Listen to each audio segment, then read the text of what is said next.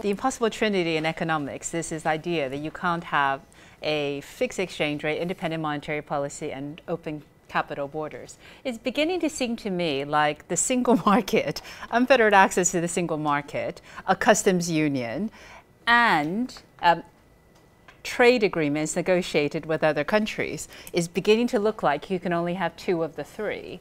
So if the UK were to remain in the single market and do its own free trade agreements, then it can't be in the customs union, which is the Norway model. If the UK remained in the single market and the customs union, it can't do free trade agreements, and that's what the current model is.